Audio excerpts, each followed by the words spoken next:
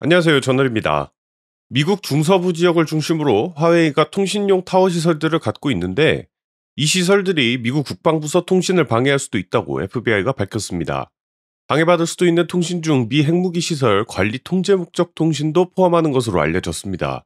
다수 보도에 따르면 FBI 조사 도중 밝혀진 내용은 바로 문제가 되는 장비들이 미국 중서부 군사시설 근처에 세운 셀타워 꼭대기에 부착되어 있다고 전합니다. 군사시설 부근에 위치해 있어 전술 명령을 방해할 염려도 있는 거죠.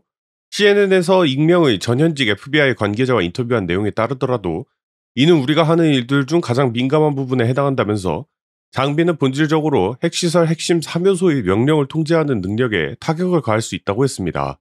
보도들의 정보원은 또 특정 데이터들이 이미 가로채져서 다른 나라로 송신되었는지에 대한 증거를 찾는 것이 매우 어렵다고 하면서 중국이 실제로 장비를 통한 정보를 수집했는지 또한 확실치 않다고 한 것으로 알렸습니다.